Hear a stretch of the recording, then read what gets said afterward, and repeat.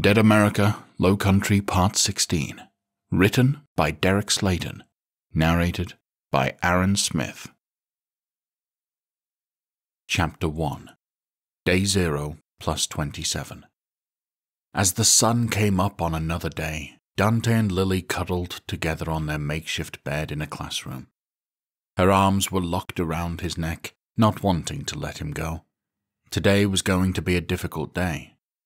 Dante shifted, moving to sit up, but she pulled him back down, burying her head into his chest. He chuckled a bit, the sound reverberating into the side of her head. It relieved a little bit of the tension, which was nice because this was so out of character for her. It was understandable, though. With the invitation from their QXR spy to come to Parris Island, this whole situation was incredibly dangerous. "Do you really have to go?" she murmured against his skin. He nodded. "I do," he replied. "Why can't you let those military guys handle it?" she asked, voice a little clearer as she looked up at him, resting her ear against his shoulder. "They're trained to do this kind of thing." "Because it's for my sister," he explained, though he knew she knew this already. If the situation was different, and it was Ace being held captive by these lunatics, wouldn't you risk it all to go get him? She raised an eyebrow. "For Ace?" she snorted. "Hell no." They shared a laugh and he tilted his head back and forth. "Okay, what if it was me?" he tried, kissing the top of her head. She took a deep breath. "Yeah, you're right." She ran a finger absently along the ridges of his chest. "I would go after them for you." He squeezed her tightly and they lay in silence for another moment. "Can I ask you something?" she finally murmured. He brushed her mussed hair from her forehead. "Sure," he said. "Do you think Grace will like me?" she asked, and wrinkled her nose with embarrassment. "I mean, I'm just a country girl, and y'all aren't from around here." He chuckled, shaking his head. If he'd thought she was out of character before, shy, worried Lily was next level. "Frankly, I think she'll just be happy I finally found myself a girlfriend," he admitted. She pulled back a bit, eyes widening in faux surprise. "What?" she gasped. "You telling me you didn't have a little black book back home?" "As shocking as you might find it," Dante drawled, motioning to his face. "Being this beautiful didn't exactly bring the women a-running in my direction." She rolled her eyes. "Oh, so what you're saying is the big city is full of shallow bitches?" she said. "That's a fair assessment," he agreed with a chuckle. "Nice mix of them and hipsters." She shook her head. "I swear, if we ever go to Seattle, I'm going to feel like a possum in a shopping mall," she said. "That's a new one," he replied, winking down at her. "But accurate," she replied, holding up a finger. "Cute, useful, but overwhelmed and totally out of place." He laughed, hugging her close again. "If it's any consolation, I can't imagine hipsters were well equipped to handle a zombie apocalypse. So they'd be the possum," he insisted, minus the cute and useful bit, of course. "Wow, that is amazing to think about," she said wistfully. "A world without hipsters. Maybe this whole apocalypse thing isn't so bad." They shared another laugh, effectively taking their minds off the day ahead. Finally, Dante patted her arm. "You ready to get the day going?" he asked. She let out a loud sigh before squeezing his neck again, pressing her lips into the hollow of his throat. "One more minute," she murmured against his skin. He grinned and relented, letting their bodies melt together for one more moment of peace and happiness. They didn't get that moment, however, as a gunshot went off from the roof. It wasn't too concerning, considering Miles had been popping them off periodically over the past few days whenever a stray zombie had found its way too close to camp. There were plenty of booby traps in the woods surrounding the school, but it wasn't total coverage. About 30 seconds later, another gunshot cracked. "Sounds like he has a busy morning," Dante muttered. 30 seconds later, another shot went off, and the couple sat up, brows furrowed. "Are we being attacked?" Lily asked. Dante shook his head. "If we were, we'd be hearing a lot more shots," he replied. "Most likely it's a small group of them. Come on, let's go see what's up." They got up, throwing on daytime clothes and shoes before heading into the hallway, as another shot went off. When they emerged from the classroom, Terrell turned towards them, lowering the walkie-talkie he had in his hand. "Everything okay?" Dante called. The captain nodded. "Yeah, we're good," he replied. "Just a small pack of zombies. Nothing to worry about." Another shot went off. "What's your definition of small?" Lily asked, raising a hand. Terrell shrugged. "Something one man with a rifle can handle?" he asked. She hesitated for a moment and then nodded. "Yeah, okay, I'll accept that answer," she agreed. "Any idea where they came from?" Dante asked. Terrell shook his head. "Probably just some stragglers," he suggested. "What about Francis leaving?" Lily asked, crossing her arms.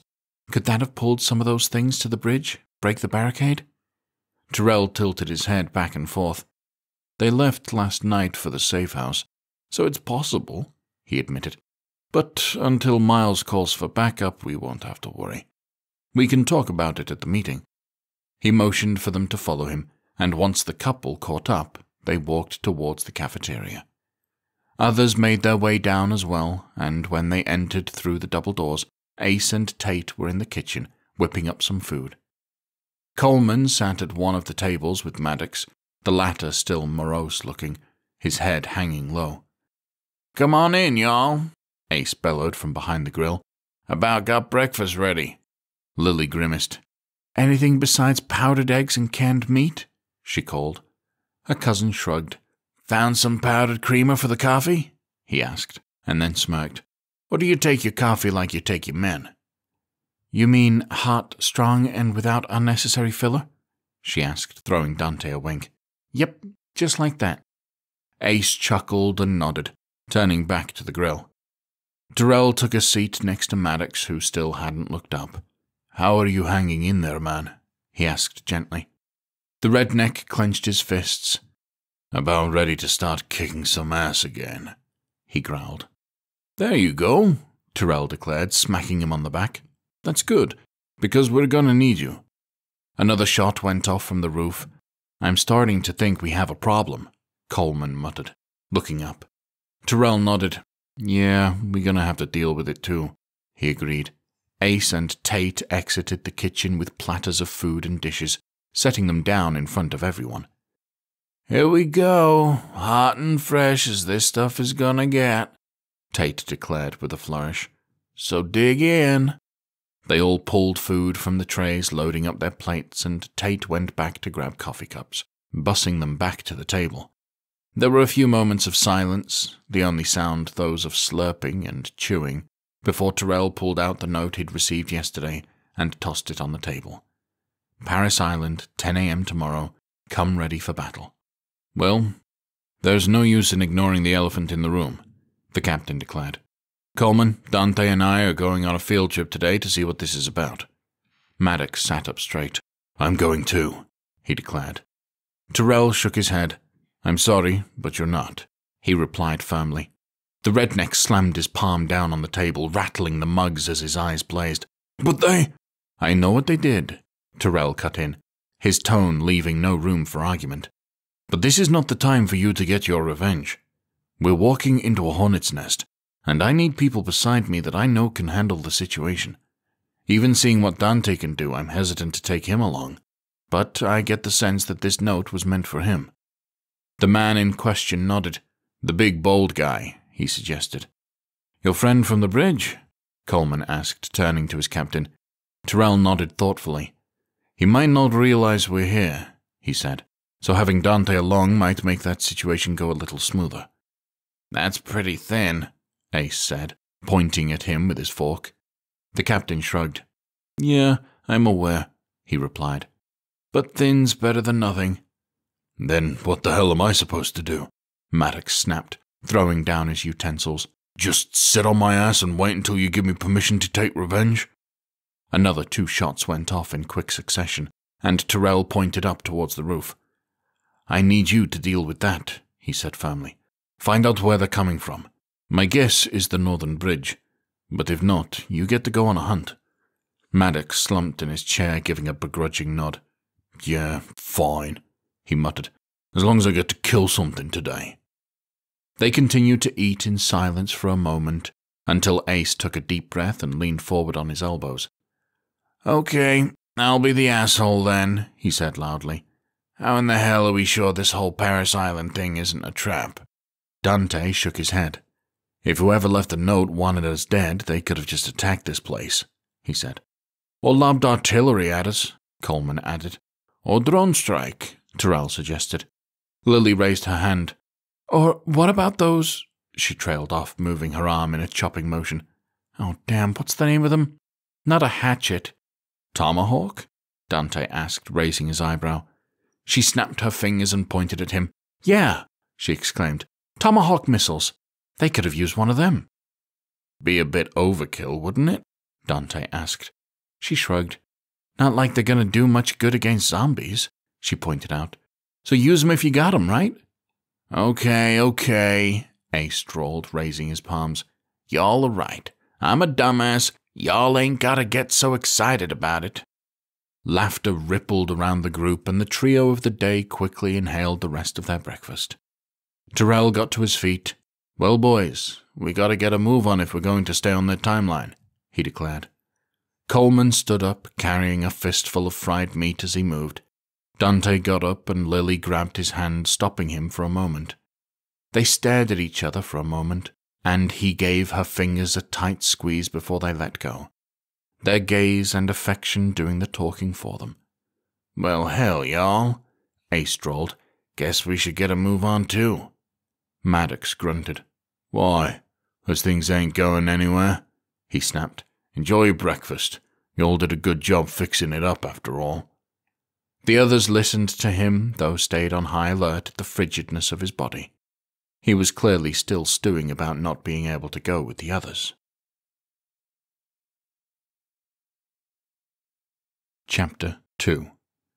No Name sat in a small office, constantly looking at his watch and seeing that it was only a couple of hours away from his scheduled visit. He was not a man who got nervous or worried, not usually, especially given the tight spots he'd been in over the years. Even so, the gambit he was embarking on gave him pause, raising his heart rate enough to notice. A knock on the door interrupted his clock watching, and the bold mercenary raised his gaze. "Come in," he called. A mercenary cracked open the door and peeked inside. "Commander, the chopper is coming in," he said. "Thank you," No Name replied. "I'll be there in just a minute." The mercenary nodded and moved to pull away, but his superior cleared his throat, making him pause. "Yes, sir?" he asked slowly. "How many teams do we have on base?" No Name asked. The mercenary's brow furrowed. "We have 3 strike teams and 2 guard teams," he replied. "I want the strike teams ready to roll in 10, No Name said. The mercenary's eyes widened. "Sir?" he asked, voice clearly confused. "I received some intel this morning, and while I'm not one to overreact, I want to proceed with an abundance of caution, especially if Delta is operating in the area," No Name explained, holding his hands in front of him as if to accentuate his point. "Yes, sir," the mercenary replied, nodding furiously. "We'll assemble out front in 10. No Name nodded as the mercenary rushed off to complete his task. The bold mercenary sat for another brief moment, taking in a deep breath to collect himself. The semi-peaceful moment was broken by the sound of an inbound helicopter, and he sighed, getting to his feet. He put on his game face, squared his shoulders, and headed out to meet the chopper. The vehicle landed about 50 yards from the front of the building. No Name watched as Kemp hopped out and headed towards him, his brow furrowing at the sight of Charlie getting out a few moments later. Kemp reached his superior quickly with a few seconds to spare before Mosley's man was within earshot. "You got a tail?" No Name muttered.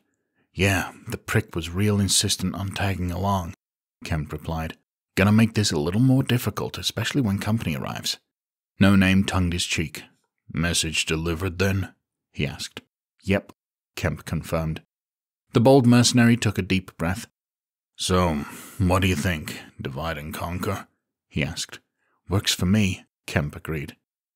Charlie strolled over as if he didn't have a care in the world, and the helicopter took back off, heading towards Hilton Head. "So, you mind telling me what in the hell we're doing here?" he demanded. "You mean to tell me you can't handle base protection on your own?" Don't mistake you being allowed to follow us around like a lost puppy to you being able to demand answers from me," No Name drawled, condescension thick in his tone. Charlie rolled his eyes. "So, what do you need us to do?" he snapped. "Well, I have 3 teams going out on patrol of the area," No Name explained. "So, if you want to make yourself useful, you can go along with them." Charlie shook his head, jutting out his chin. "No way. I am not leaving you 2 on your own," he snarled. "Very well," No Name replied. "Kemp, join up with the teams." Charlie looked at both of them, seemingly unsure of how to properly respond. He let out a huff finally and pointed to No Name. "I'm not leaving your side," he snapped. "So, what are we looking for on patrol?" Kemp asked, ignoring their surly companion. "Had some increased reports of zombie sightings," the bold mercenary replied. "And since Delta is in the area, we want to keep an eye out for them. They might make a play for this place." Charlie threw up his hands. "Why in the hell would they do that?" he demanded. "Because they might decide they need supplies," No Name shot back. "And this would be a great one-stop shop, provided you know it's here." They turned back towards the building as 3 SUVs pulled up and men poured out to assemble their gear. "So, where are we patrolling?" Kemp asked. No Name motioned as he spoke.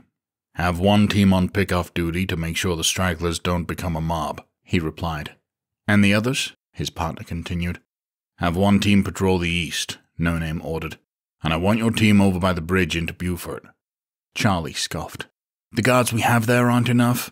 he asked.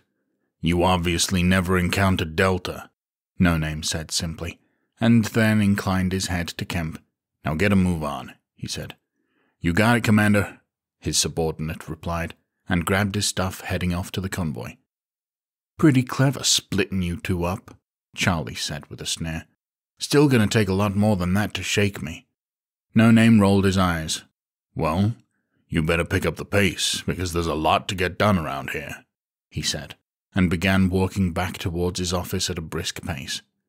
The other mercenary rushed to catch up, and his bold superior watched the patrols head out. "I've done all I can to make a path to the base, Dante," he thought. "I can only hope you have Delta with you." Chapter 3. Terrell drove Coleman and Dante down back roads towards Beaufort. Despite their relative secludedness, everyone was on guard, keeping an eye out for QXR. "So, you 2 done stuff like this before?" Dante finally asked. Coleman snorted. "You mean storm an occupied military base with God only knows how much resistance with little to no intelligence?" he asked. "Yeah, as a matter of fact, we have." The soldiers shared a chuckle, shaking their heads. Dante raised his eyebrow. "And here I was thinking that Delta would be getting the best intelligence out there," he retorted. "Pretty sure being Delta just meant we got thrown into the deep end because they knew we could handle it," Terrell said dryly. "As shitty as that sounds," Dante said thoughtfully, "it's good to know they prepared you for what we're walking into." Coleman sighed.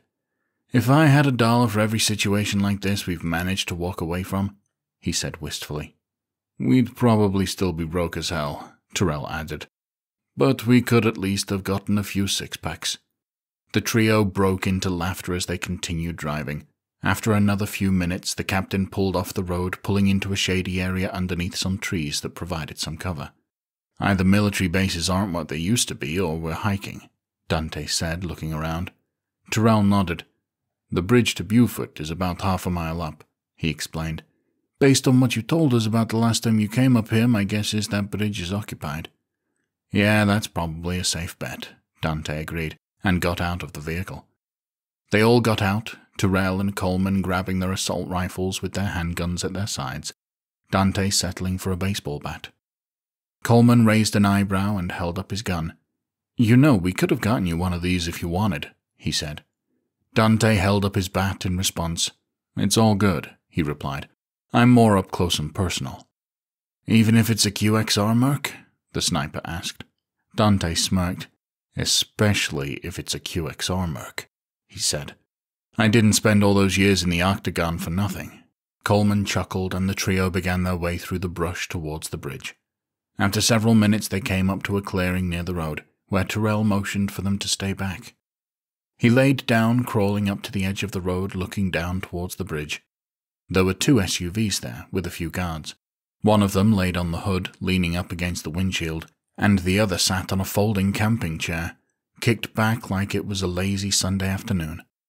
The captain crawled back to cover. "So, were you right?" Coleman whispered. "Yeah, we got 3 of them up there," Terrell replied with a nod. Coleman cocked his head. "Can we take them?" he asked. "Oh, no doubt, but I don't think we should," the captain replied. "If a patrol comes through here after we do our handiwork, we're going to be on one hell of a clock." The sniper raised an eyebrow. "Well, what do you suggest?" he asked. "I'm not real keen on swimming the channel here."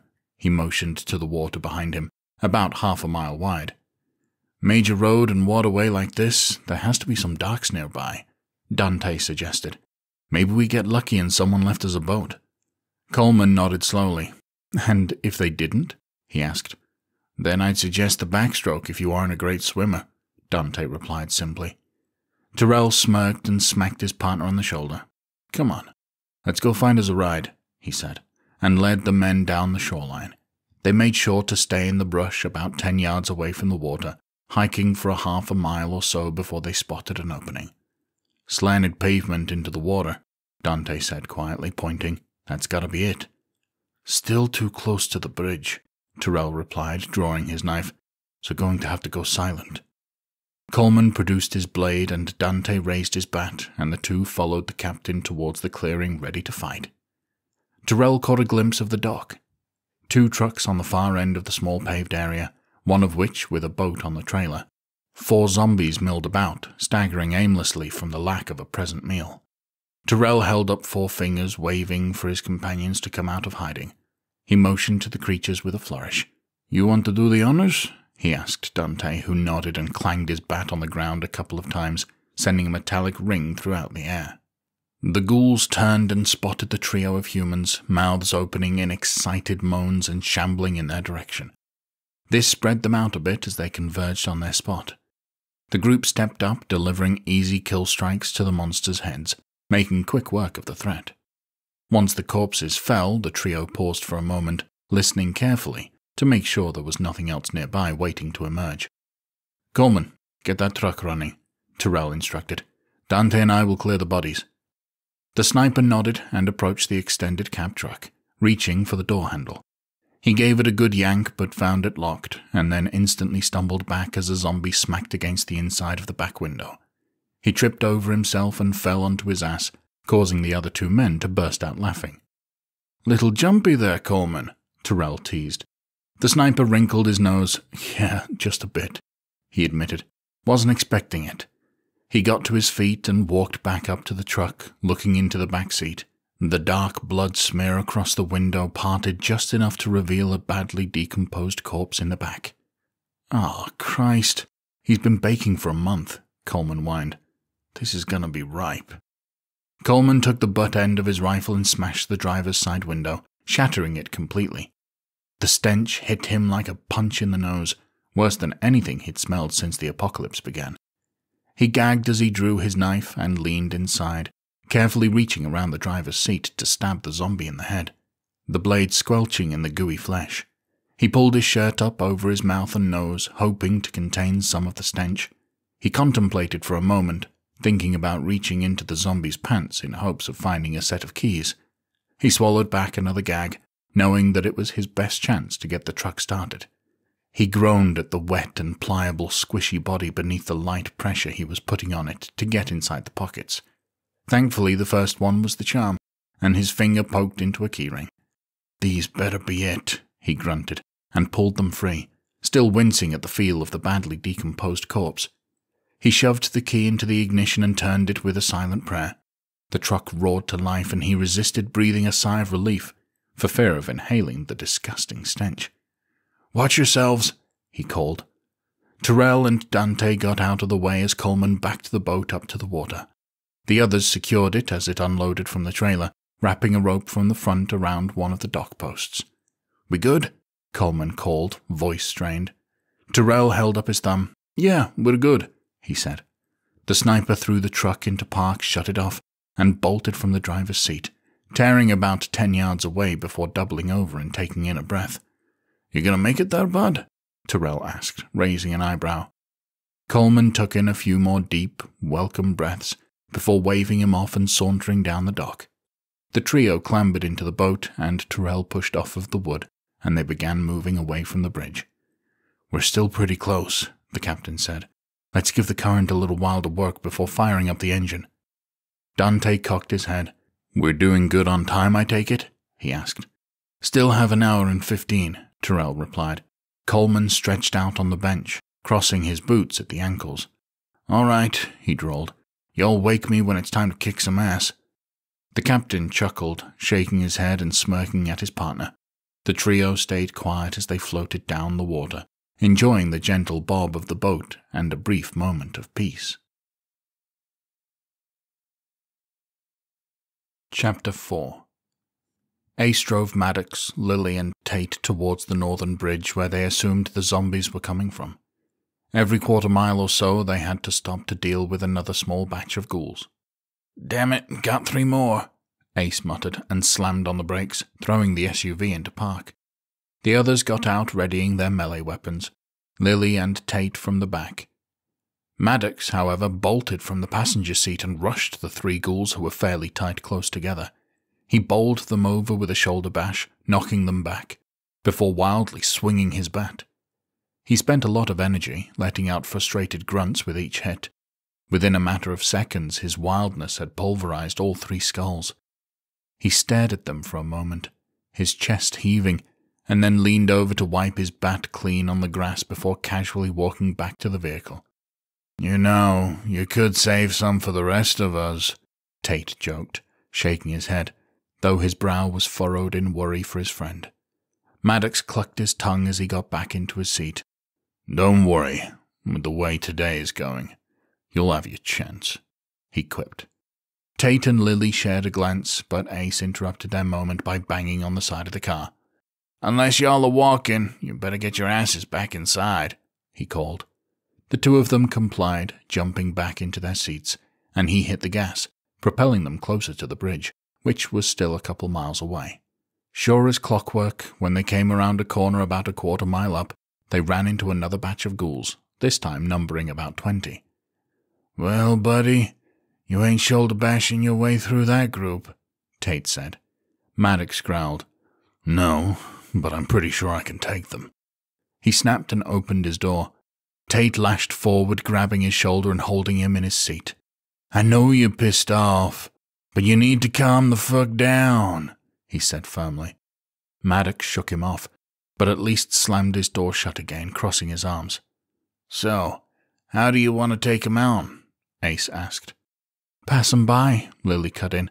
"What?" her cousin asked, turning around to gape at her. "Why?"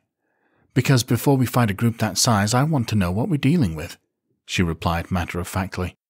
Ace glanced at Tate, who nodded in agreement.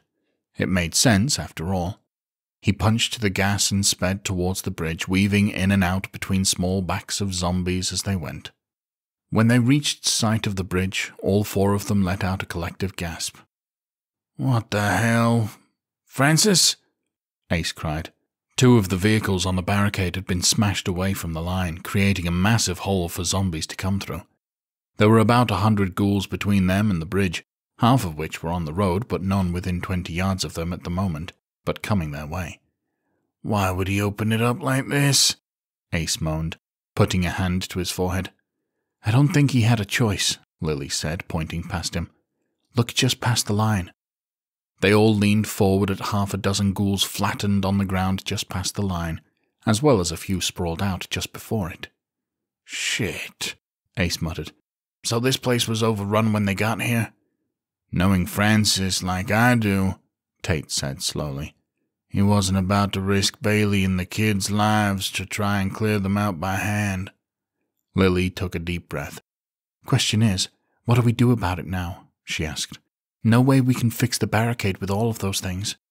"It's not difficult," Maddox snapped. "We kill 'em all." "Unless you have an arsenal I'm not aware of," Ace replied. "I don't see that as a viable option." Lily drew her bottom lip between her lips, shaking her head. "Cuz, you gotta get us out of here before we get surrounded," she warned. "Where am I going?" he asked.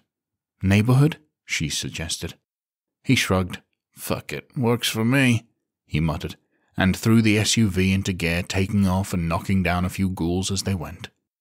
He rushed up to a turnoff a few blocks away, turning into the small subdivision. There were some creatures roaming about, but nothing like it was on the main road. "Get as far away from the main drag as we can," Tate said. Ace nodded. "Last house, coming up," he said, and pulled into a driveway at the end of the road. The house was a small one-story starter home, but looked secure. Everyone got out of the vehicle, but Lily skidded to a stop behind Tate and Ace when she realized Maddox stood by the back of the SUV. His shoulders were squared and he patted his bat into his palm, chin raised, casually waiting for descending zombies to get closer. "Maddox!" she barked. Tate grabbed her arm. "Leave him be," he urged. She clenched her jaw. "But the man's got some issues to work through," Tate cut in. "We didn't pass enough of those things in the neighborhood to be a worry. Let him stand guard and stop bashing." She chewed her bottom lip as she looked at her ex, watching him walk up to a lumbering creature and crack its skull with a single blow. He wandered back to his spot, leaning up against the back of the SUV like he was hanging out at a Saturday night barbecue. Ace opened the door, and Tate tugged on Lily, who reluctantly entered the house behind the boys. They did a quick sweep to make sure the place was empty, relieved to find that it was. The trio took up position in the living room to keep an eye on Maddox just in case he got in over his head. "I know your boy is crazy, but this is pushing it to a new level," Ace said with a sigh. Tate shook his head. "He'll be fine," he said. "Besides, with what we're facing, it might be a good thing to have a lunatic on our side." Lily grunted, crossing her arms. "Well, outside of giving him a 6-pack of energy drinks and setting him loose," she drawled, "you got any bright ideas on how to deal with this problem?" "So far, I think that's the best we got," Tate admitted dryly. "Cuz, you got any more of those redneck contraption ideas like the sparkler bomb?" she asked, turning to Ace. He shrugged. "I'm sure I could figure out some way to make a fireball," he replied. "But unless we get them all together, it ain't gonna do much good." She contemplated for a moment, looking out the window back towards the main road, where a few dozen zombies were already within view. She focused on a 2-story house that ran up against a thick tree line about 20 yards away. "You ever make a zip line?" she asked. Ace raised an eyebrow. "Yeah, I mean, it didn't work that well," he admitted, scratching the back of his head. "Cracked 2 of Jimmy Taylor's ribs when we used it, but by God he got to the end of it. Why?" Lily waved for them to approach the window, and when they reached her, she pointed to the house she'd been looking at. "Think you can rig something up from that house to the trees?" she asked. Ace shrugged. "I guess, but why?" he asked. "You said you needed them bunched together, right?" she asked. "We get up to the 2nd floor, bunch them up out front, set them on fire, then zip line out the back." Her cousin nodded thoughtfully. "Yeah, that could work," he agreed. "You're crazy," Tate exclaimed. "Why wouldn't we just use a ladder instead?" She shrugged. "Because if those things come around the back, we're not going to want to land anywhere near them," she replied. He shook his head. "Still think you're crazy," he declared. "You got a better idea?" she shot back. Tate paused. "Well, no," he admitted. "But how are we getting them to the house?"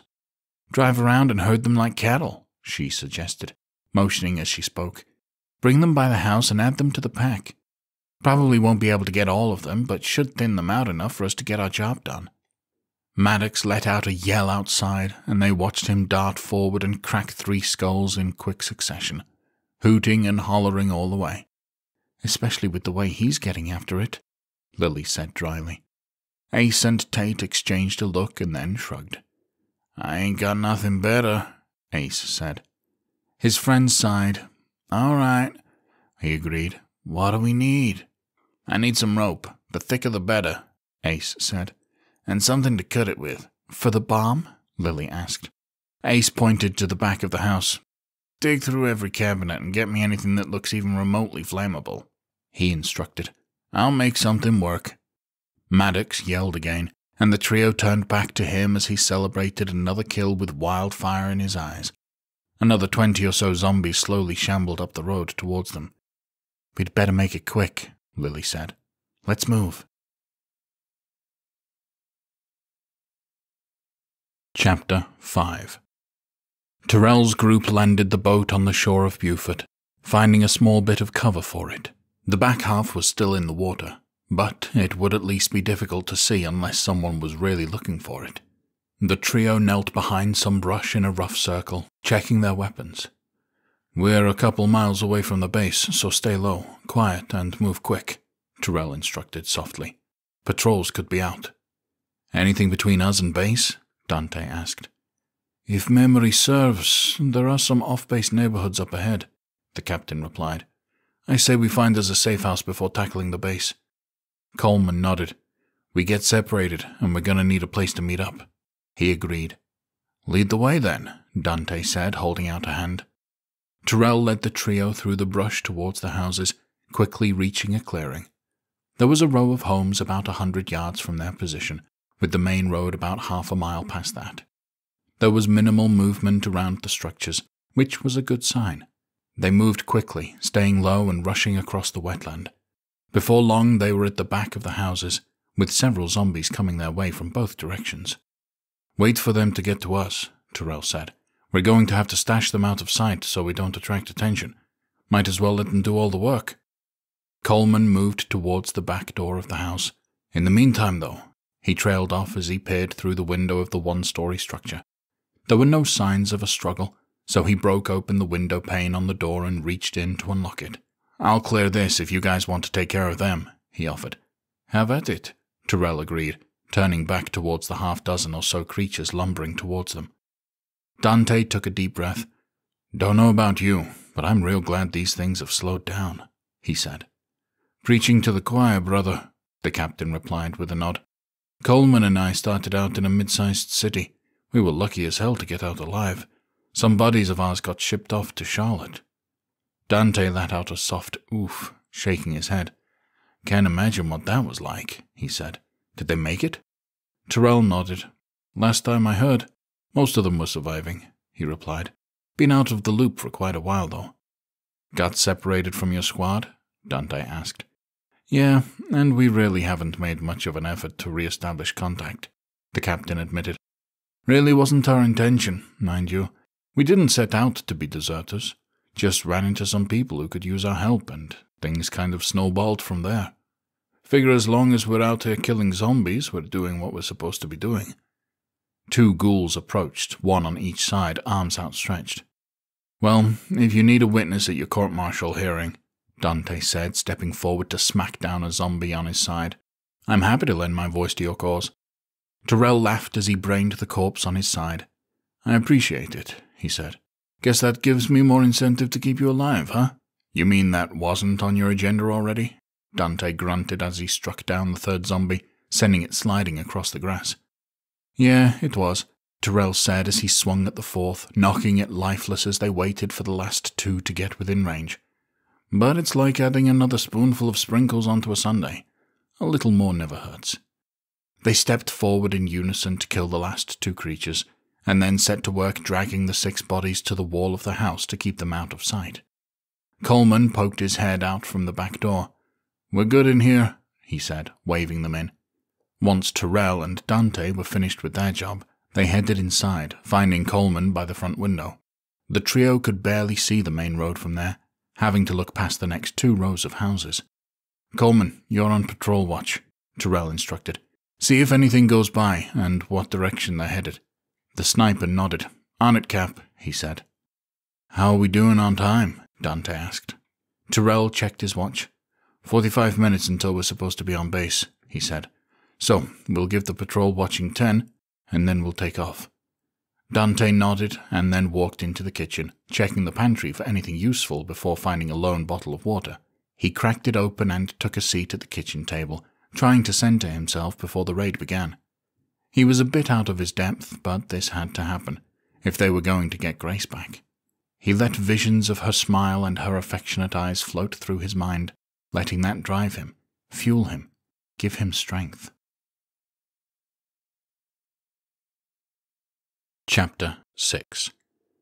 Maddox stood outside the 2-story house, occasionally smacking down a ghoul that wandered up to him. He was doing his best to stay quiet, as were the others, to prevent them from being overrun before they were ready. On the 2nd floor of the house, Ace secured a long, thick rope to a bedpost and ran it to a door for extra stability. He tossed the other end out the window, where Tate waited below. "Get it to one of those trees, about 8 feet off of the ground," Ace called. "Make it as tight as you can." Tate gave him a thumbs up before grabbing the end of the rope and running off. Lily entered the room as Ace turned away from the window, and she held out a large butcher knife. "Sharpest thing I could find in the kitchen," she said. "That'll work," her cousin replied. "Cut off a couple of 3-foot lengths and set them on the bed." Lily raised an eyebrow. "What's this for?" she asked. "I don't have time to rig up a pulley," he replied, "so we're going to have to use rope." She took a deep breath. "Is that gonna work, cuz?" she asked. He shrugged. "Gonna hurt like a bitch on the hands," he admitted, "but should be okay." "You good on the explosives?" she asked. Ace nodded with a grin. "Oh yeah, I'm gonna burn this bitch down when you get him up here," he declared. "As soon as Tate gets your escape route secured, we'll head out," she replied with a firm nod as she sawed through some chunks of rope. "You taking Maddox?" her cousin asked.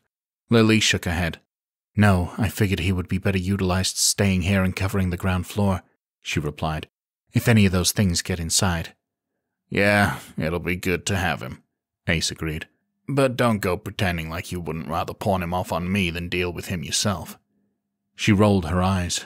"Even before Tegan, I'd want to pawn him off on you," she drawled. "But now, in his state?" She raised a hand. "Doubly so." "It's all good, Lil. Just busting your balls," he replied with a smirk. The rope went taut and Ace flicked it a few times, nodding at how tight it was, creating a viable escape route. He leaned out the window and gave Tate a thumbs up. "Guess that's my cue," Lily said, taking a deep breath. "We'll be back, with company." "We'll be here," Ace replied. "You just be ready to pick us up." She nodded. "There's a 4-wheeler trail at the end of the road that'll take us back to the main road. We'll pick you up there." "Happy hunting, Lil," he said, clapping her on the shoulder. She grinned. "Happy barbecuing, cuz," she replied. He winked at her and she poked his arm before heading downstairs and through the front door. Maddox reeled back and caved in the head of yet another zombie, not even noticing her approach. "You ain't getting tired yet, are you?" Lily asked, crossing her arms. He shrugged and spread his hands. "I can do this all day," he declared. "That's good, because we're bringing 'em your way," she said.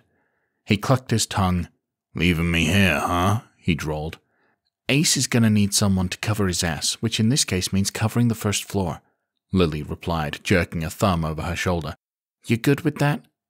Maddox nodded, wiggling his bat for effect. "If anything tries to get in, they'll regret it," he promised. "Okay then," she replied, and debated about saying more. She felt like there had to be something she could say to help him even a little with his current mental state. But she didn't have the words. Before she could awkwardly force something out, Tate came around the corner of the house. "You ready?" he asked. She nodded and pointed at Maddox firmly. "You don't let anything happen to my cuz, or you and I are going to have some words," she warned. He didn't reply, simply headed inside, and Tate and Lily got into the SUV. "Was that necessary?" he asked, voice tight as he started up the vehicle. She shrugged. "It's how I'd normally treat him, so yeah, I think it was," she replied. "Kid gloves ain't bringing him back to normal, so maybe normal will." He sighed, seemingly unconvinced, but backed out of the driveway all the same, focusing on the dangerous task at hand. They peeled out and Lily heard Maddox smack the barrel top of his metal bat onto the concrete walkway, sending a metallic echo through the air. Tate drove up the main road, zombie packs in both directions. "Where to first?" he asked, looking both ways. "Away from the bridge," Lily instructed. "That 4-wheeler trail will take us around to the bridge, so we can just do a big circle."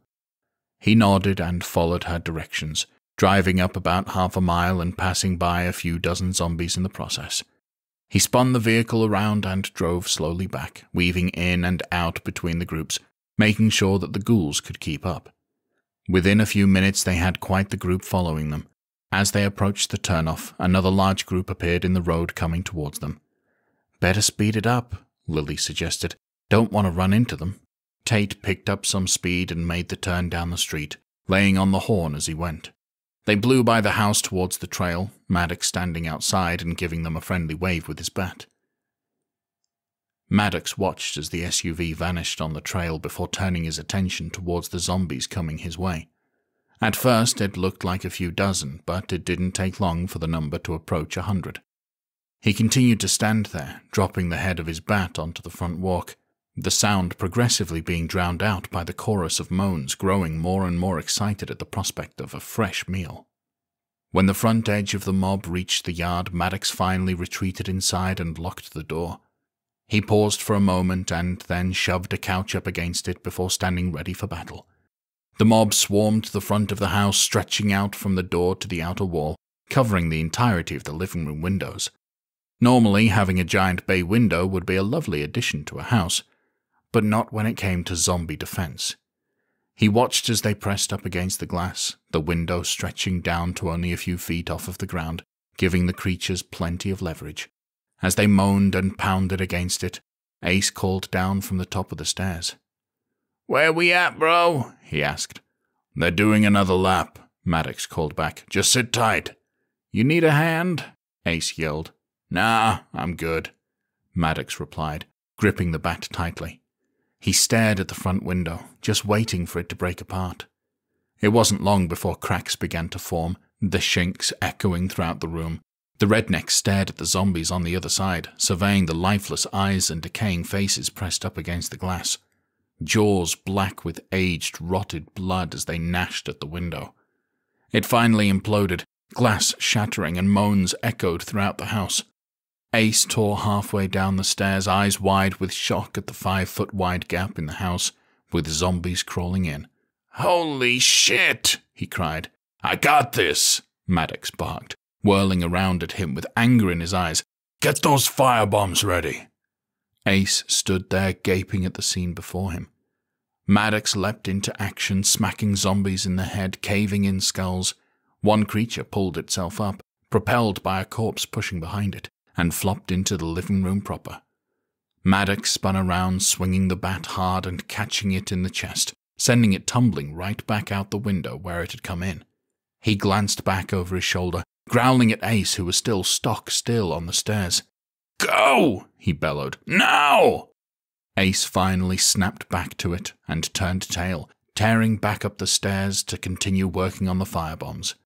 Maddox stood fast, delivering blow after blow to the creatures, keeping them from getting inside the broken bay window.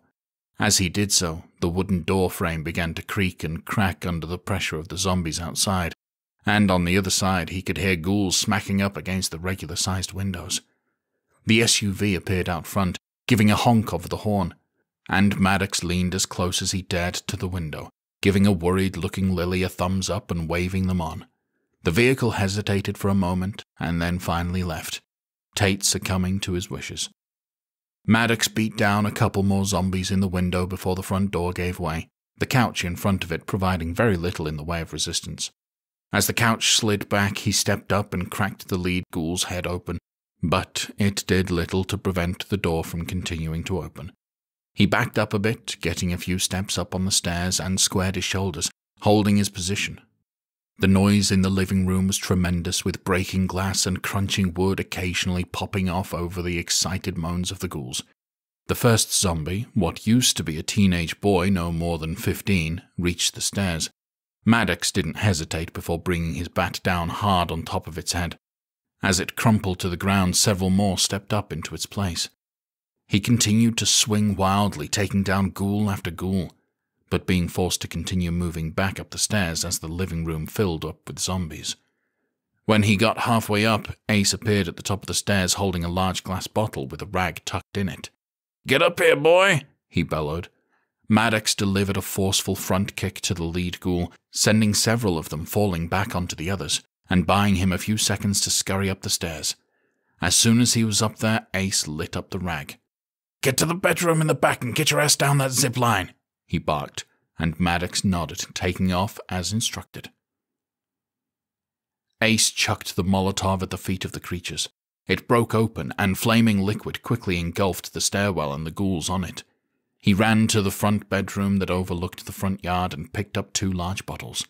He lit them both and hurled them both out the window, down towards the mob that now covered half of the front yard. They shattered on impact, catching a couple dozen of the few hundred zombies on fire. As the flames spread out a bit, he reached down and picked up a 5-gallon bucket filled with liquid. The pungent scent hit his nostrils of the rancid mix of alcohol, household cleaner, and anything else flammable that Lily had found. Ace took a couple of steps back, getting the bucket secured in his hands before darting forward. He threw the liquid with everything he had, sending it splashing down onto the fire below. The fireball was spectacular, reaching back up to the second floor where he was. Once it was clear, he poked his head outside to see that half of the front yard was covered in fire. "Yeah, cuck you bastards!" Ace bellowed, and turned to run to the zipline. He stopped short, eyes widening at the sight of a flaming zombie in the doorway. Shit! He didn't think, simply reacted, running hard towards the creature. When he got close, he leapt into the air, extending his leg forward and delivering the most awkward front kick ever delivered. It did the trick, however, as it created an opening just wide enough for him to squeeze through.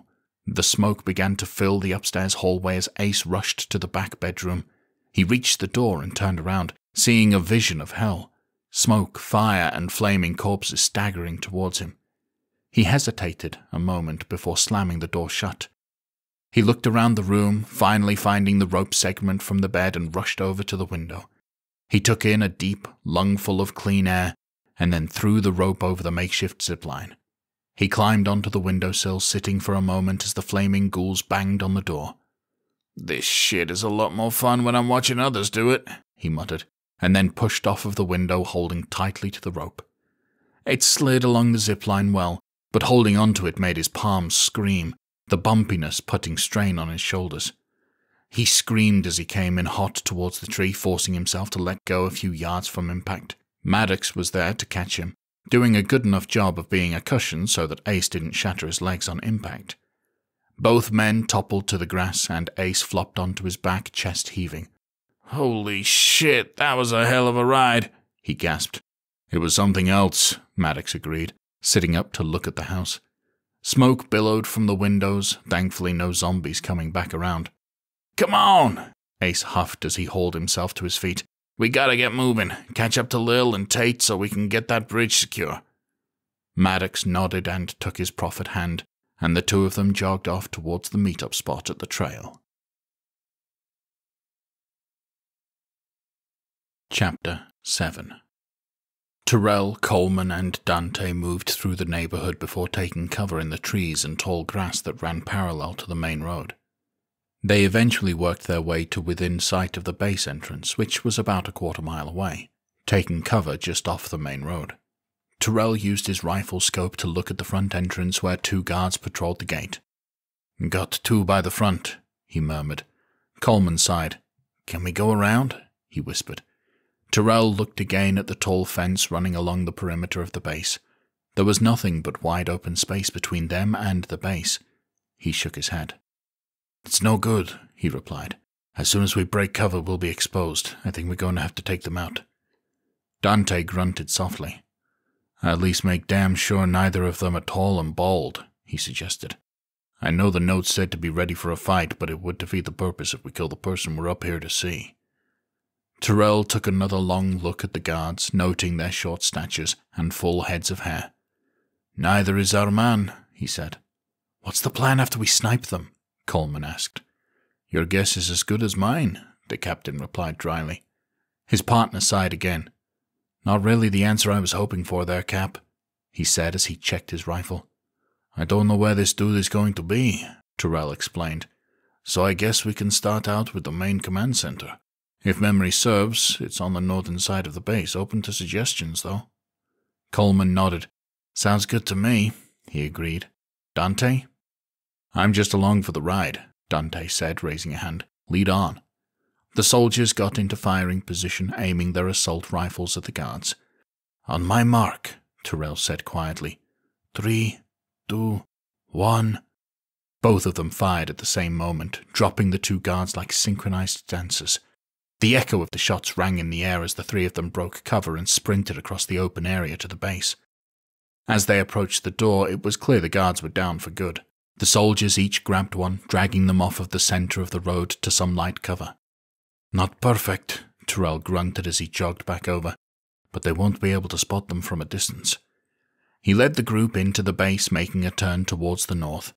There were a dozen smaller buildings and a few mid-sized ones in front of them, with roads going between them, like a small neighborhood.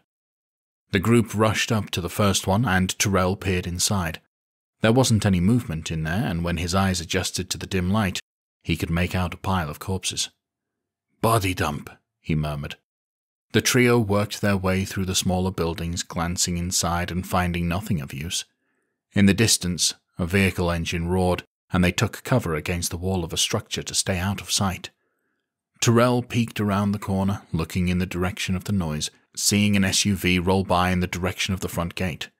"We're about to be made," he muttered. "Shit, that was quick," Coleman said dryly, clenching his jaw.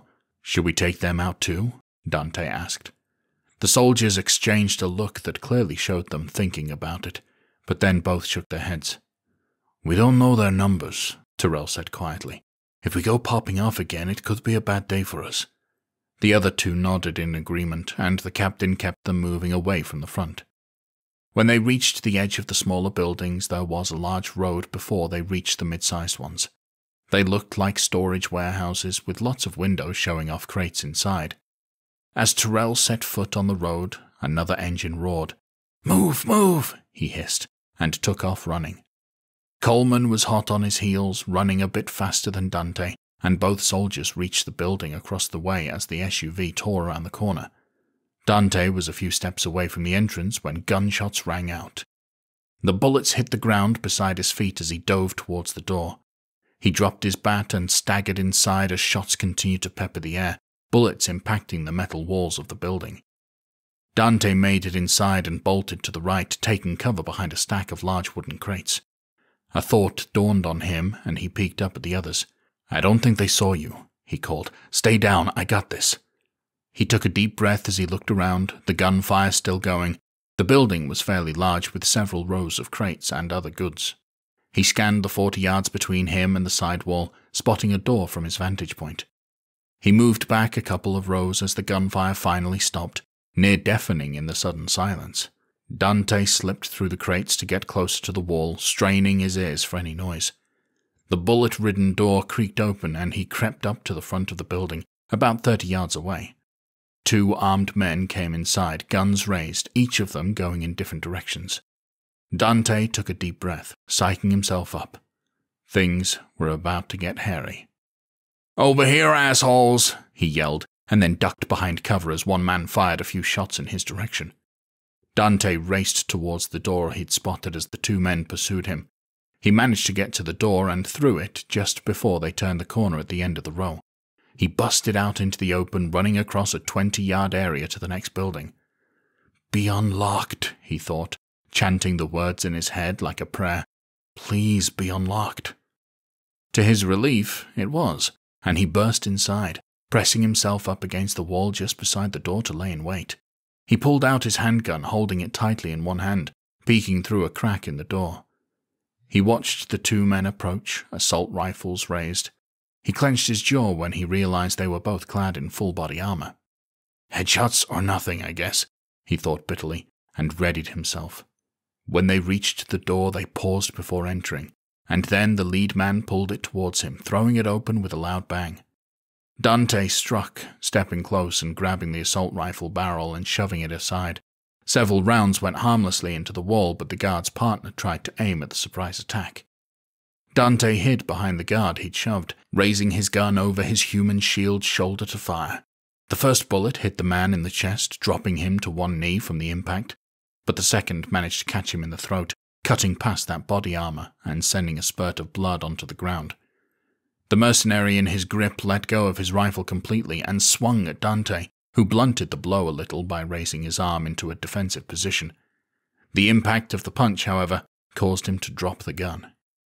In the same motion, Dante raised his handgun to fire, but the mercenary managed to push it out of the way, causing him to fire off into the building. The guard struck Dante's arm, sending the handgun clattering to the floor, but he countered with a chest strike. The impact was blunted by the body armor, but still drove the mercenary back a step. "I don't think I have to tell you," the mercenary grunted, "but you fucked up royally by coming here." Dante smirked. "Well, I've already turned your friend there into a bloody mess," he drawled. "What makes you think I won't do the same to you?" His opponent spared a look for his dead comrade, shaking his head. "Anybody can get off a lucky shot," he snarled, and drew his knife. "But it's going to take a lot more than that for you to prevent me from carving you up." "If I didn't know better, I'd swear you were stalling," Dante teased, raising his eyebrow in a show of bravado. "You waiting on backup or something?" The mercenary sneered. "Only because I don't want to move your corpse on my own," he said, and lunged forward with the knife.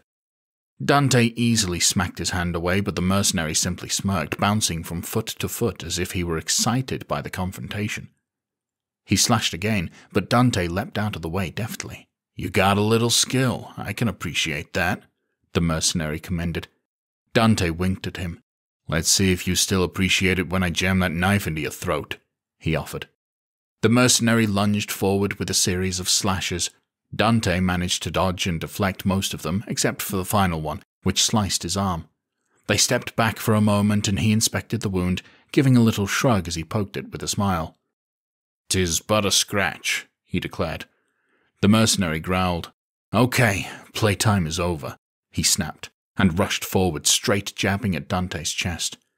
He flung himself backwards, grabbing his attacker's wrist, leaping and securing his legs around the man's arm in a difficult MMA maneuver.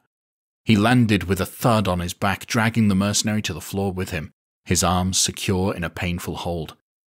The mercenary thrashed about, trying to break free of the extreme pain, but Dante didn't let up. Within seconds, the knife clattered along the floor, and Dante exerted as much pressure as possible on the arm. The snap of bone echoed throughout the cavernous building, quickly followed by a blood-curdling scream. Dante let go, grabbing the knife and popping up over his opponent's chest. The mercenary raised his sidearm, but Dante managed to get the tip of the knife to the throat before he could get his hand too far off the ground. "Might be in your best interest to drop it," he growled in warning. The mercenary contemplated for a moment, his breath shallow as if he were trying to avoid the blade. Dante stared at him intently with his lone eye, the gun in his periphery. The guard made a sudden motion with his gun hand, but Dante drove the knife into his throat quickly, lashing out with his other hand to knock the weapon out of the way. The mercenary convulsed on the ground, finally going limp. Dante picked himself up off of the ground, snatching the handgun as he moved. He walked back over to the door to collect his own weapon and the assault rifle, and peeked out to see 3 more mercenaries rushing towards him, guns raised. He thanked the heavens for the fact that it was bright outside and dimly lit inside, providing himself with just enough cover to not have been shot at already. He immediately broke out into a sprint, rushing through the somewhat empty warehouse towards the outer wall. When he was halfway across the room, he ducked behind a crate, knowing that the other mercenaries were hot on his trail. There was a crackle as one of them spoke into a walkie-talkie. "Commander, we have 2 down in warehouse number 3, the mercenary reported. "Hostile still at large." "Continue search," somebody replied through the speaker. Dante peeked out from behind cover, looking at the trio of armed men starting to look around for him, spreading out.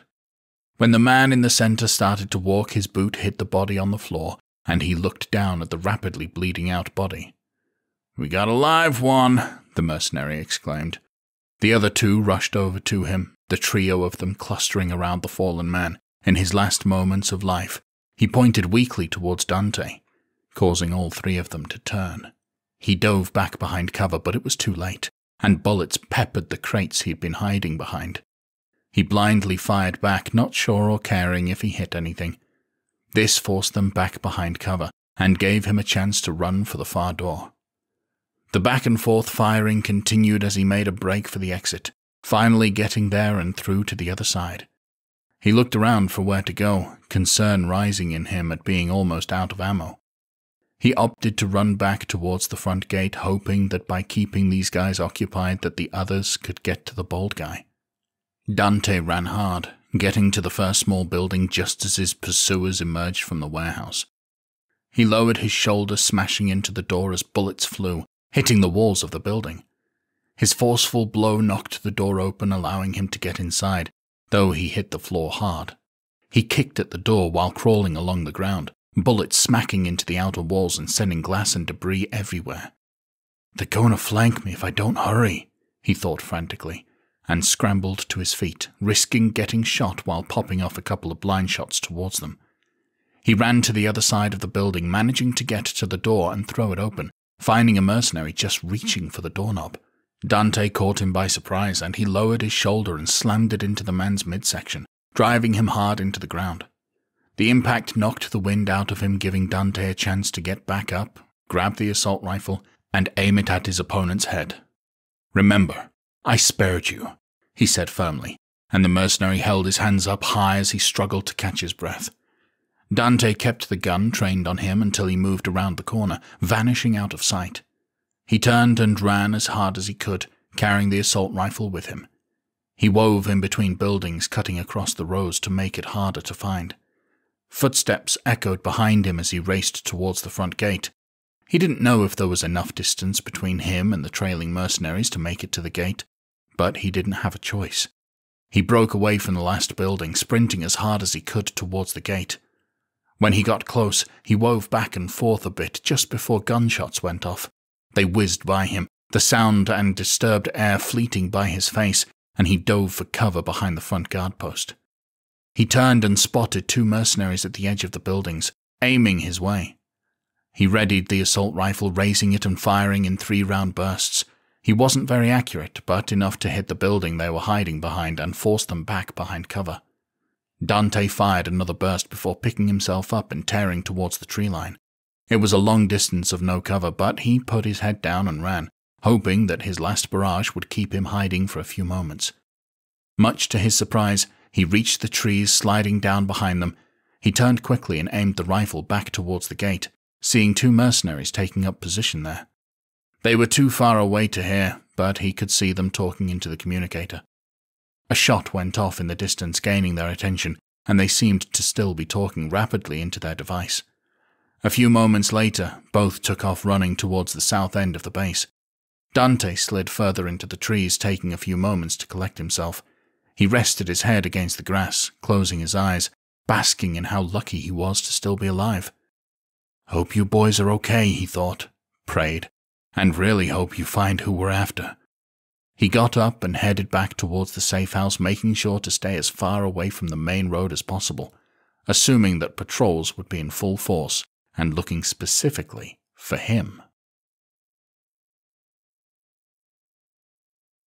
Chapter 8. Coleman and Terrell took cover behind some crates as gunfire started up again outside. They looked over at Dante scurrying inside, going in the opposite direction. "Shit, how are we getting to him?" the captain whispered. Coleman simply shook his head as the two of them readied their weapons. Before they could do anything, Dante let out a whistle. "I don't think they saw you," he called. "Stay down, I got this." They exchanged a worried look, but knew it would be smartest to honor his request. They backed down, listening hard as their companion lured the two mercenaries away. Finally, the door on the opposite wall slammed shut, leaving them alone. "That boy better live, or Lily's gonna murder me," Terrell muttered. Coleman smirked. "Pretty sure she could, too," he quipped. Terrell chuckled and nodded, not bothering to refute the opinion that could very easily be a fact. He motioned for his partner to follow him as they worked their way towards another exit from the building. When they reached the door, he cracked it open and peered outside. There was another large building about 20 yards to the north of them.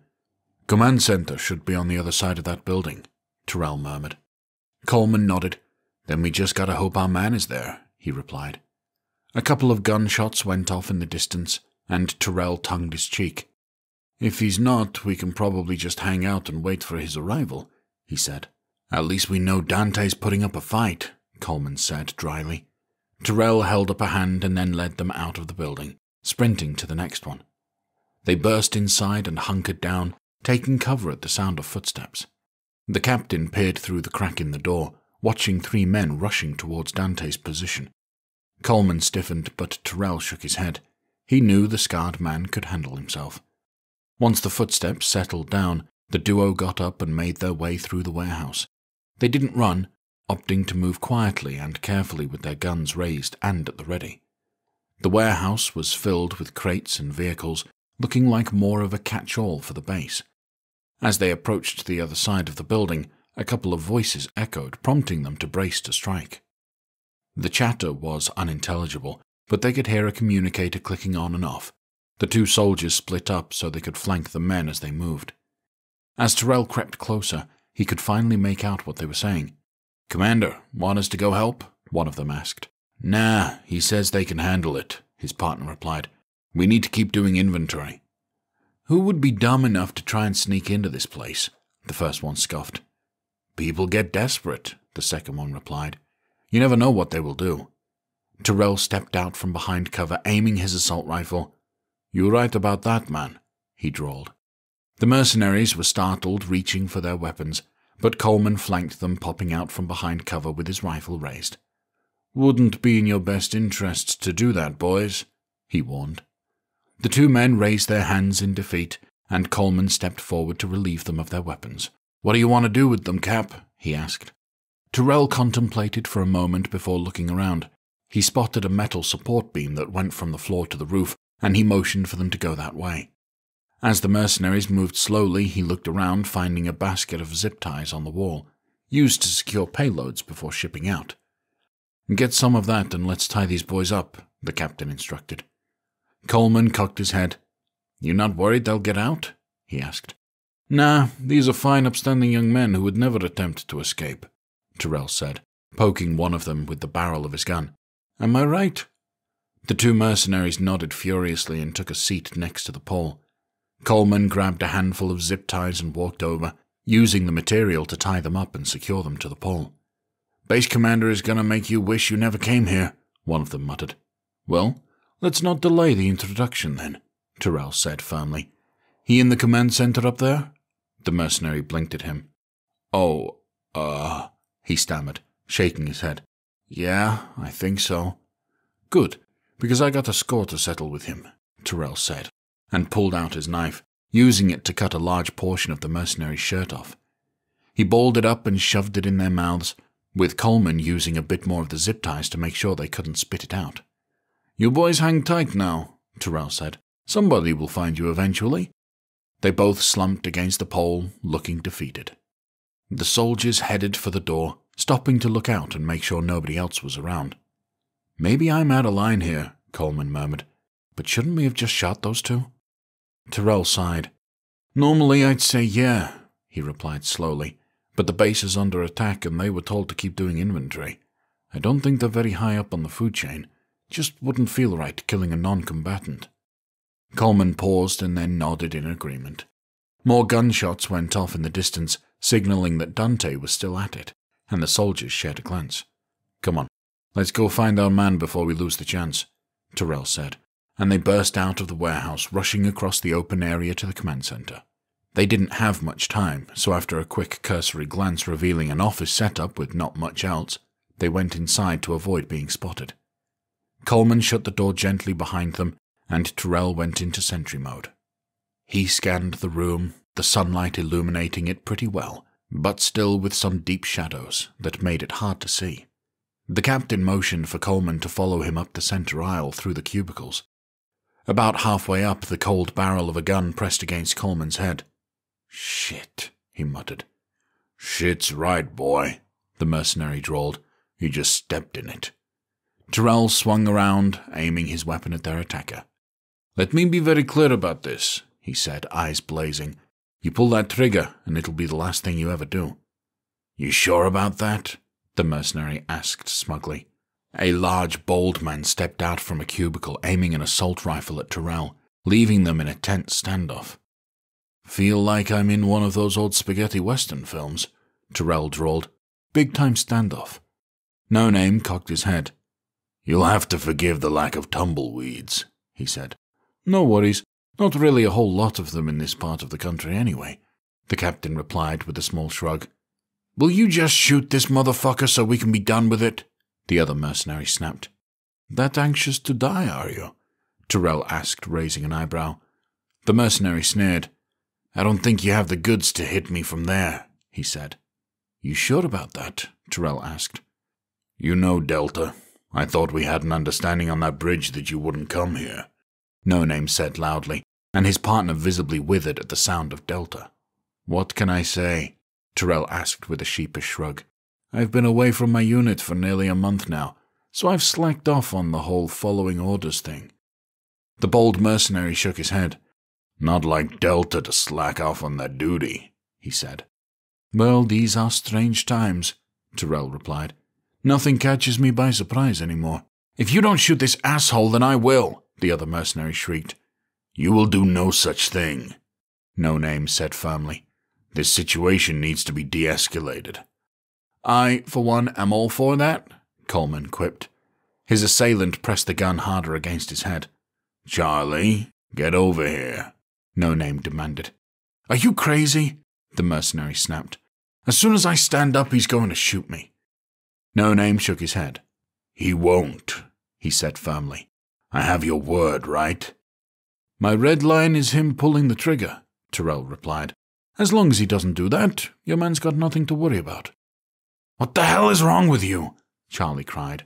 Mosley and Theo are going to have a field day with you once I tell them you're backing down. Especially to the people who are out there killing our men. They're going to have your ass in a sling. No Name regarded him with a cool gaze. If you're done ranting, now would be a good time to follow my orders, he said. Charlie begrudgingly got up from his spot, removing the gun barrel from Coleman's head. He looked back at No Name and made sure he had Terrell covered, and lowered his weapon to his side to make his way over to his superior. You're lucky the bald douche over there is such a puss. A 3-round burst went off, ripping through Charlie's head and neck, dropping him to the ground. Coleman rolled out of harm's way immediately, and Terrell stayed tense as well, unsure of how to read the situation. No Name lowered his rifle. If anybody asks, you shot him, he said dryly. Terrell nodded. Not that I'm in the habit of taking credit for other people's kills, but I'll make an exception in this case, he said. I appreciate that, the bold mercenary said, and then his communicator beeped. Sir, is everything okay? Someone asked through the speaker. We heard gunshots in your direction. No Name took a deep breath and then spoke quickly. We got a shooter at the command center, last seen headed south. His voice sounded out of breath and rushed. We'll cut him off before he escapes, sir, came the reply. I want you to set up patrols on the southern half of the base, No Name instructed. I put the fear of God in him. He won't be coming back this way. Yes, sir, the mercenary replied. No Name let go of the communicator, his expression softening before he turned back to the soldiers. That should buy us a few minutes, he said, no longer sounding out of breath. Follow me. He led them towards the back of the building at a brisk pace. So you came down here to help Dante get his sister out of danger, huh? He asked. Yeah, figured it was the right thing to do, Terrell replied. Is he with you? No Name asked. The captain nodded. Yeah, he's the one causing the ruckus out there, he replied. He's a tough son of a bitch, No Name said, shaking his head. Just like his sister. Terrell took a deep breath. No doubt, he said. But man, I got a question for you. Go ahead, the bold mercenary said as he opened the door to his office. Why in the hell did you bring us out here? Terrell asked as he entered, stepping aside for Coleman to follow. Wasn't there an easier way to get information to us? No Name shook his head. Unfortunately not, he replied. The man I shot. You mean the man I shot? Terrell cut in playfully. No Name smirked. Yeah, him, he agreed. Him and his CO were on to us about helping Grace and the others. He's been a shadow for the last week or so, making it all but impossible to do anything outside the norm. You got a note to us, Coleman piped up. Why not just tell us there? No Name shook his head again. Civilian VIP, former football player, been helping us out with some things, he explained. Got him and his friend on our side, but we couldn't get him all the info he needed. Plus, his window to deliver that note was incredibly small. Understandable, given the circumstances, Terrell said. Sorry we had to wipe out so many of your men. No Name waved him off. It's not your fault, he replied. I understand fully that we're the bad guys in this scenario, which is why I'm doing what I'm doing. He led them over to a desk, reaching inside a drawer to pull out a small satellite printout of the area by Hilton Head. He motioned along the map as he spoke, pointing to Harbour Town first. This is our base of operations, he began. In better times it was a playground for the ultra-wealthy, now a hardened facility. Wouldn't be the first hardened facility we've infiltrated, Coleman muttered. No Name smirked. Of that, I have no doubt, he said. But how many of those hardened facilities have you successfully extracted half a dozen civilians from without raising alarms? Terrell glanced at Coleman, and they stared at each other for a moment before the captain shrugged and his partner gave a conciliatory nod. So, if we're not extracting them, Coleman said slowly, what's the play? No Name pointed to the island just to the west of Harbour Town. We've had the group run operations on this island before, extracting personal items for VIPs. Luckily, we haven't lost anybody to the island yet, because it's infested. So why bring it up? Coleman asked. Since there are several civilian vessels scattered on the shoreline, we have patrol boats keeping a close eye on the waterways, No Name explained, which adds more complication to this plan. Terrell pursed his lips. So much for swimming to freedom, he murmured. Luckily, we have a boat, and a couple of people willing to risk their well-being to get your friends off of the island, No Name replied. Locals? Terrell asked, raising an eyebrow. The bold mercenary shook his head. One of them is Kenny, the football player, he explained. The other is a colorful character named Captain Nico. Where did you dig him up at? Coleman asked. No Name hesitated. Well, he trailed off for a moment. He's kind of an arms dealer. Been friends with Theo Atkinson for years. He showed up to the island a few days ago with Kenny. So this whole operation hinges on an arms dealer doing the right thing? Terrell asked, skepticism clear in his tone. Yeah, I know how it sounds, No Name said. Are you sure? Coleman asked, crossing his arms. Because you still pitched it to us with a straight face. The bold mercenary sighed. Again, I'm not blind to the absurdity of the situation surrounding Nico, but I'm also not blind to what's on the horizon for Grace and the others, he said firmly. We've cleared just about every area that we're going to clear. Defenses are in place, resources have been secured, so their usefulness is quickly diminishing. And let me tell you, those who have been deemed not useful don't have a good time. Execution? Terrell asked. No Name shook his head. Entertainment, he said, as if the word tasted bad on his tongue. Think gladiator battles, but with zombies. You work for some fine people there, Terrell said dryly. If you wanted to know why I was talking with you, there you have it, No Name replied. Pretty good reason to switch sides, Coleman agreed. I signed up for a lot of different reasons, No Name said with a sigh. Civilian versus zombie gladiator battles wasn't among them. Terrell took a deep breath. So you get them to Nico's boat, and past the patrols. Then what? He asked. Doesn't sound like the island is going to work as an extraction point. Why not just head out to sea and meet up 30 or 40 miles away? Coleman suggested. No Name shook his head. That's no good, he said. As soon as someone notices the VIPs aren't where they're supposed to be, the alarm is going to go out. Won't take them long to figure out they were on the boat. They still have helicopters operational, and they wouldn't hesitate to blow them out of the water. So, what do you suggest? Terrell asked. The bold man traced his finger along the map of the southwest of the island, tapping on a small patch of green a couple of miles away. You can't tell it from this map, but there's an old plantation house that sits here just west of Palmetto Bluff, he explained. It's isolated, but has driveway connections to 2 main roads. It's only a couple miles away from shore, so we should be able to make it there pretty easily. We? Coleman asked, raising an eyebrow. No Name nodded. Myself and my second-in-command, Kemp, he replied. We're already under the microscope, and with them all dead, our time is already short. Civilians get away, and Theo won't hesitate to put us down. Or worse. He shook his head, leaning on the desk. I don't know what your plan is after you get them out, and I'm not asking. Once we survive this, if you want us to go our separate ways, we will. But the only way this happens is with us along for the ride." "Fair enough," Terrell replied with a shrug. "And to be honest, we don't have much of a plan after extraction." "Well, you should get one," No Name replied, "and get it quick. Theo is going to be pissed about this, but Mosley is something else entirely. He's already lost several men to you two, and he won't let this go. Theo will have no choice but to authorize a full-scale assault on your base." Coleman sighed. "The good news just keeps coming today, huh, Cap?" he drawled. "An attack is one thing," Terrell said, blinking rapidly. "But an all-out assault?" No Name nodded sharply. "Could be a squad, could be a few dozen men," he replied. "Or a drone strike." "I'd say we're about to strike a nerve," Coleman muttered. "So, when does this go down?" Terrell asked. "How soon can you be ready?" No Name countered, straightening up. The captain took a deep breath. "Sounds like your back is going to be against the wall thanks to my kill back there," he said. "Can you set things in motion for tomorrow?" "Absolutely," the bold mercenary replied with a sharp nod. "Rendezvous at the plantation house at noon?" "We'll be there with transport," Terrell promised. "Might want to bring some firepower, too," No Name added. "If things don't go well with the patrol boat, we could be coming in hot." "We'll be ready for whatever they throw at us," the captain said. No Name nodded and extended his hand, shaking with each of them in turn.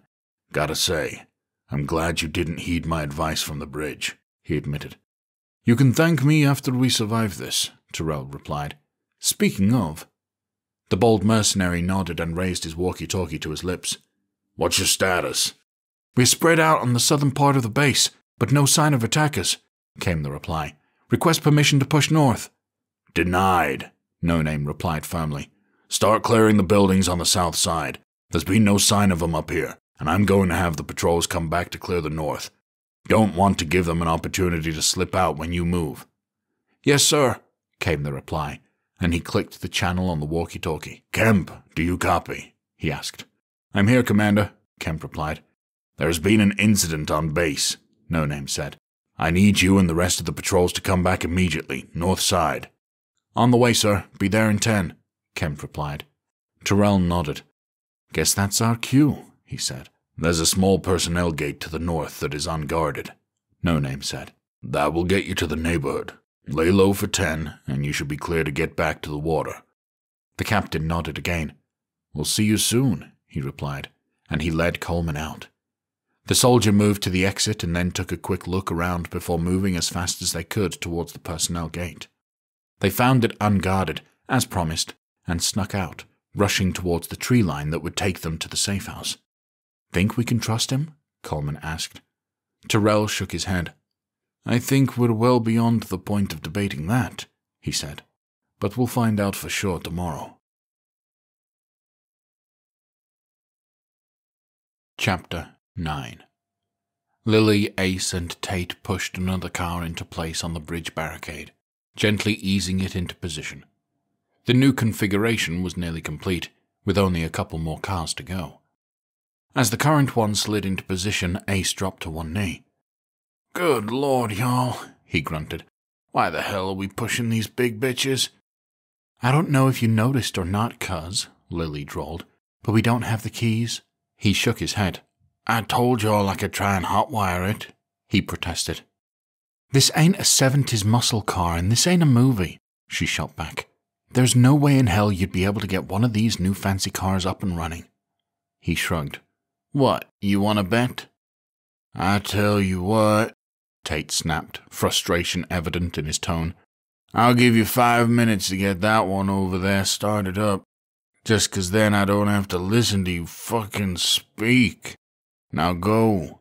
Ace gave his cousin a smug look and strutted over to the next car. Tate approached her as she turned her attention towards the middle of the bridge. Maddox stood guard, baseball bat in hand, standing over the corpses of several zombies he'd recently struck down. He stared out across the bridge, away from the barricade, gripping his weapon tightly as a couple more creatures shambled towards him. He waited until they were within 10 yards before moving, raising his bat up and delivering a kill shot to the lead ghoul. As it dropped, He reset himself before swinging again, caving in the side of another corpse's skull. He slammed the bat down on its face a few more times, screaming as he reduced it to complete mush. When it was clear his bat wasn't hitting anything but the ground anymore, he walked back to his starting spot, turning to stare down the bridge as if nothing had happened. Lily and Tate looked on, brows furrowed. Should we do something? She asked. Tate shook his head. Man's been through a lot, he murmured. He just needs to work it out for himself. I'm worried about him, she admitted. And knowing our history, for me to say that should really mean something. I know, Tate replied with a sigh, but I also know Maddox. He paused as the redneck in question lunged forward for another kill. We had this cousin, lived up near Orangeburg. It was a couple hours away by car, so we didn't really see much of him during the school year. But every summer our daddy would throw us in the truck and take us up there for a few weeks. Maddox would practically count down the days until we got to go up there and see him. They were inseparable, getting into all kinds of trouble together. But just before his sophomore year of high school ended, Maddox got a call that there had been an accident. Lily took a deep breath. Cousin didn't make it? She asked softly. No, ma'am, he did not, Tate replied, shaking his head. We never got the full story about what happened, but given how pissed off our daddy was and how we never went back up there, even for the funeral, it was pretty clear one of the parents was at fault. I always thought it was drunk driving, but who really knows? And honestly, it doesn't really matter at this point. What matters is how Maddox took it. She clenched her jaw for a moment. You've seen him act like this before? She asked. That summer was a rough one, Tate said with a nod. At first he didn't even want to come out of his room. It took a few weeks, but I was finally able to coax him out. We went to this little fish camp restaurant down by the river. The kind of place where you could bring in your catch and they'd fry it up for you for a couple of bucks. Thought a day on the water would do him some good. Lily winced. Guessing it didn't? She asked. Oh, it did. For about 15 minutes, Tate replied. A couple of rowdy kids set up about 20 yards from us, just being loud and obnoxious. I'm sure you know the type. Pretty sure my dating history is littered with them, she muttered. Then you know how annoying they can be, he continued. Normally, Maddox would have went over and grabbed a beer and partied with them. On that day, though, he walked over and laid into them. Started with some yelling, ended pretty quickly with Maddox beating the ever-loving hell out of a couple of them. Took 2 of us just to pull him off of one guy. He swallowed hard. It was just rage. Managed to get him home in one piece, and we got lucky that the boys weren't local. The description of a couple of rednecks in a pickup truck wasn't exactly a lot to go on, especially in those days. Lily crossed her arms. How long was he like that? She asked. He spent a few weeks lashing out, Tate replied, tilting his head back and forth. I kept a tight leash on him after that, making sure he didn't get into any more trouble. Finally, one day, he just snapped out of it, went back to being normal. Maddox bashed in a zombie skull before leaping and dropping his elbow into its chest like a pro wrestler. He popped up off of the ground and started strutting around with his arms up as if he were playing to a crowd. Well, as normal as that boy gets, Tate muttered. Lily wrinkled her nose. So what do we do about him? She asked. Just gotta let him process things at his own pace, Tate said with a shrug. And, truth be told, probably not a bad thing to have him this riled up, given what's probably coming our way. She jutted out her chin. You think it's wise to send him up against mercenaries like this? She asked. I think we're outnumbered and outgunned. And that boy right there is a loaded shotgun, he said. We just need to point him in the right direction. Maddox bashed in a few more skulls in quick succession, and then let out a celebratory yell. Son of a whore! Ace barked from the car he was attempting to hotwire. This damn newfangled technology. That's one hell of a shock. Ready to concede defeat there, cuz? Lily drawled. Ace sighed. Normally I'd say hell no, he replied. But in the interest of time, I'll wave the white flag. You all want to give me a hand? Lily and Tate walked over as he popped the car into neutral. They reached his position and started pushing the vehicle towards the bridge, about 30 yards away from its spot on the line. They struggled a bit, but finally got it properly lined up. All right, one more to go and this bridge is going to be as secure as it's going to get, Tate declared. Maddox let out another yell, caving in a lone zombie shambler. Forget the barricade, Ace drawled. Maybe we should just leave Maddox here to stand guard. Lily shook her head. Bigger fish to fry, cuz, she said. He sighed. Yeah, I guess you're right, he admitted, taking an extra beat to stare at his lost friend before sighing, and turning to join Lily and Tate in grabbing the last car. Chapter 10. Terrell and Coleman worked their way cautiously through the neighborhood, back towards the safe house. They took a breather in a house a few blocks away, looking out the window as a few zombies shambled about. Anything? The captain asked. Coleman shook his head. Few of those things roaming around, nothing too major, he replied. No patrols? Terrell asked. His partner shook his head again. I haven't heard anything, he reported. So unless they're driving electric vehicles, I'd say we're in the clear. Terrell approached the window from the kitchen, handing over a bottle of water to his friend. They stared outside, keeping watch as they took a few minutes and enjoyed a break. Think Dante made it back to the safe house? Coleman finally asked. Terrell sighed. I think if he didn't, then you're the one who's going to tell Lily, he said. Sorry, Cap, but I'll go AWOL before I do that, Coleman quipped, and they shared a chuckle. I think he's fine, Terrell finally said. He can certainly handle himself. A couple of the zombies disappeared behind a house, clearing the way for them. Shall we? Coleman asked. Terrell chugged the rest of his water and nodded. The two of them tossed the empty bottles and headed out the front door, moving quickly but quietly through the neighborhood. They moved over a few streets, being careful to take up hiding spots before each house, keeping an eye out for any trouble. Finally, they reached the block with the safe house, relieved to find the road empty. Terrell gave his partner a nod and they sprinted out from cover, running hard and getting to the house. They peeked inside, making sure there wasn't any trouble. They were relieved when they didn't see any, but concerned when they didn't see anything, not even Dante. The captain approached the back patio door, sliding it open while drawing his handgun. He stepped inside slowly and Coleman cautiously followed him, closing it quietly behind him. Dante, you here? Terrell asked quietly.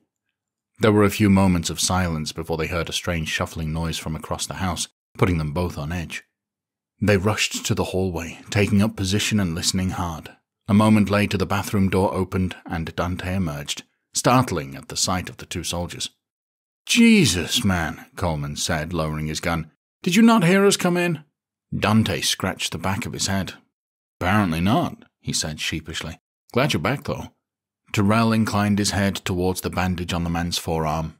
You good? He asked. Dante glanced at the dressed wound. Yeah, got nicked by a blade while taking one of them on, he replied. Weren't there two of them following you? Coleman asked, cocking his head. Yep, Dante replied. One of them took a bullet to the face before knives were drawn. Coleman blinked at him. And you took out another highly trained mercenary with just a knife? He asked. Nah, didn't bother to draw mine, Dante replied flippantly. Figured it would be more humiliating if I took his from him. Coleman stared at him, blinking again, his mouth opening and closing as he seemingly tried to figure out if the story was true or not. Dante simply stood there, confident, and finally the sniper chuckled, shaking his head. Remind me never to draw on you then, he said.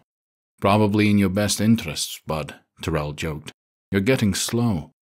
Coleman dramatically winced as if he'd been shot. Come on, Cap, he groaned. That's hitting below the belt. So, what did you find out about Grace? Dante asked. They're getting her and the others out tomorrow, Terrell said. How? He demanded. Where? The captain raised his palms to calm down his friend. They have a boat, and they're going to smuggle them out, he said slowly. We have a rendezvous spot a few miles from the shore. From there, we're going to have a fight on our hands. How big of a fight? Dante asked. Let's just say I hope you didn't exaggerate the way you disarmed that guy today, Coleman piped up, because you're going to have plenty of opportunity to do it again tomorrow.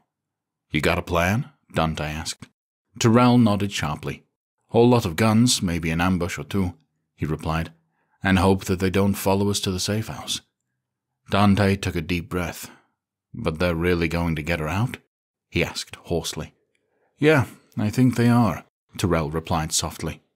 Dante took a moment, his eye tearing up a bit. It had been nearly a month before Grace had been taken, and even this bit of hope overwhelmed him. Okay, he finally said. Then let's get back and get set up. If it's a fight they want, then by God we're gonna give it to them. Terrell nodded in approval, giving Dante a firm smack on the shoulder. Come on, Coleman. You heard the man, he declared. Let's go prepare for war. Chapter 11. A helicopter landed in the parking lot near the command center. A handful of mercenaries emerged, followed by Kemp and No Name. When they made it away from the chopper, the duo cut away from the main group and lowered their voices. So, what are you going to tell Theo and Mosley? Kemp asked quietly. Can't imagine they are going to be too happy with you. No Name took a deep breath. What can I tell them? He replied, shaking his head. Delta hit us looking for weapons, and Charlie didn't make it. You think that's going to work? Kemp asked, gnawing at his lower lip. If not, then I need you to finish what we're doing, No Name said firmly. Kemp swallowed hard, contemplating that, but nodded in agreement.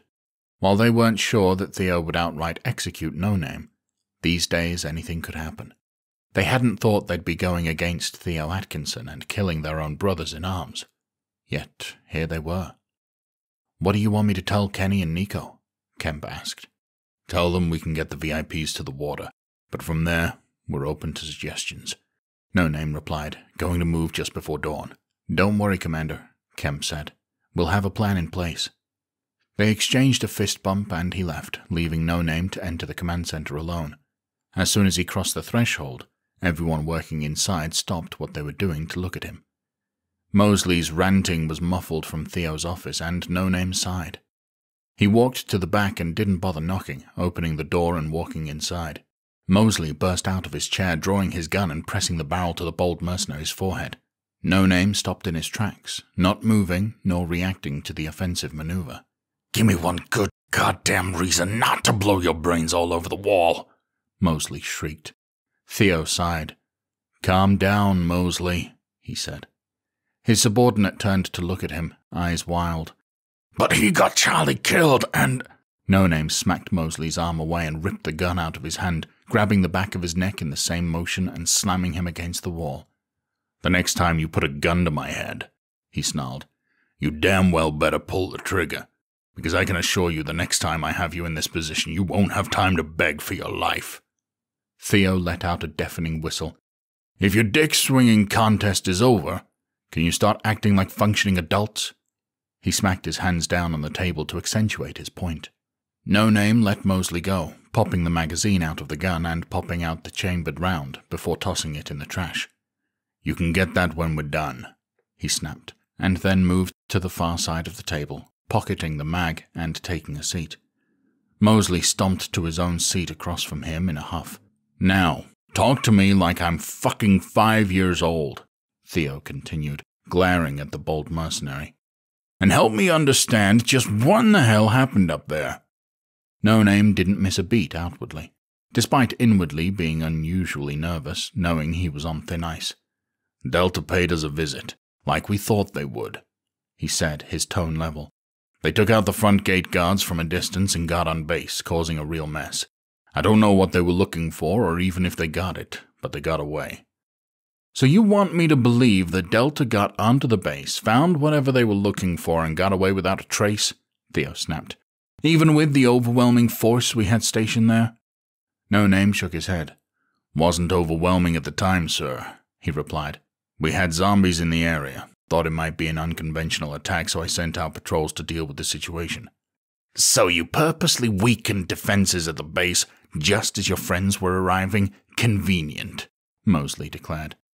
No Name glared at him, but he simply laughed. Glare at me all you want, you bold motherfucker, Mosley said with a sneer. Doesn't change facts. You may not take your men's safety and security seriously, but I do, No Name snapped. Those neighborhoods near the base haven't been fully cleared, at least not thoroughly. All it takes is one civilian becoming a runner and things could escalate. Given the base wasn't exactly a high-value target for Delta, I took the cautious approach. Did it bite me in the ass? Yeah, it did. Would I do it again? Absolutely. When you're a real leader, you have to deal with the threat that's in front of you, not banking on a long shot to happen. I see it differently, Mosley replied, a smug gleam in his eye. I think you knew they were coming, so you pulled this zombie patrol bullshit to make it easy for them. To what end? No Name asked, spreading his arms. Huh? What could I possibly gain by Delta coming onto the base I'm in charge of? Mosley stared at him for a moment, and then flopped back in his chair. Haven't quite worked that out yet, he admitted, crossing his arms. Maybe has something to do with you being sweet on that girl on the boat. No Name rolled his eyes. If he's done grasping at straws, may I call it a day? He asked, turning to Theo. I've already faced one attack today, and I've had my fill of this verbal one. Theo waved a hand at the door flippantly. Get rested, he said. We have a busy day tomorrow.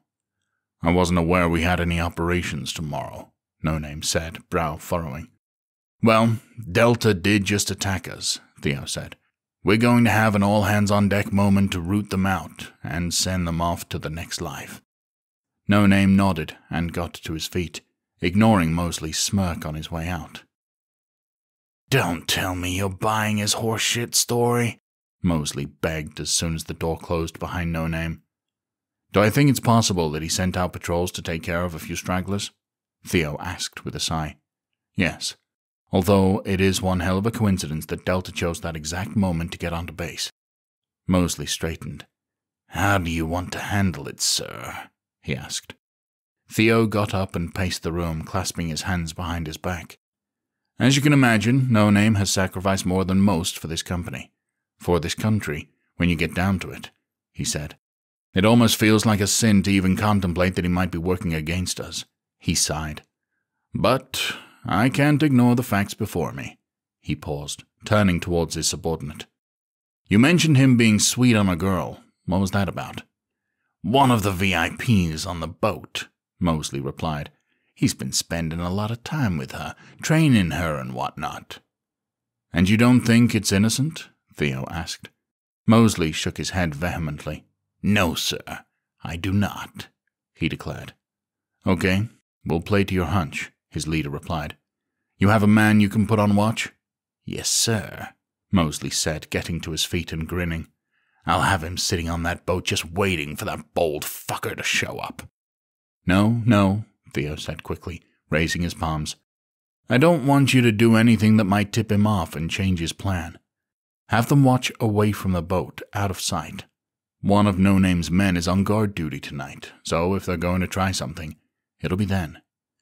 If they're trying to get the girl out, they ain't getting off the island on the roads, Mosley mused. We should probably alert the boat patrols. Theo nodded. I'll have them be on alert, he said.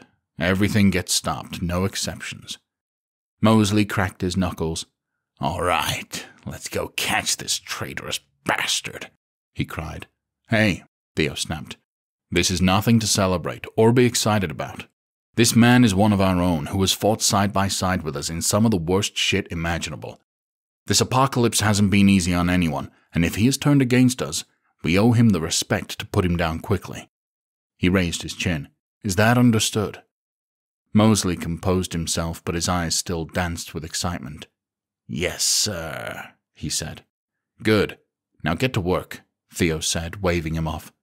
Mosley scurried away, and as soon as he made it out, he grinned deviously to himself, knowing No Name's time was short. Chapter 12. Kemp knocked on the door of a villa down by the water. A few moments later the door opened, revealing Kenny. Hey, the man said, blinking in confusion. Wasn't expecting to see you tonight. Things are happening, Kemp said quietly. wondering if I could have a word with you and Captain Nico.